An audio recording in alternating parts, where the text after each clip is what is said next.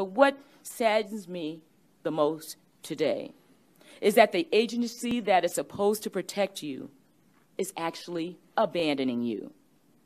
But what I am pleased to be able to say today is that the fight to save net neutrality does not end today. The agency does not have the final word. Thank goodness for that.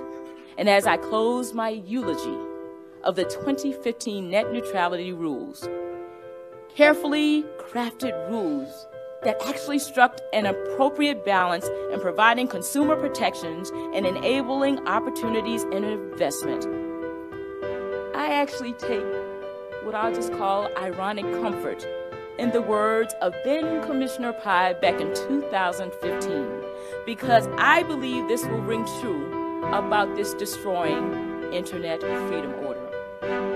I am optimistic, he said, that we will look back on today's vote as an aberration, a temporary deviation from the bipartisan path that has served us so well. I don't know whether this plan will be vacated by a court, reversed by Congress, or overturned by a future commission, but I do believe that its days are numbered. Amen to that, Mr. Chairman.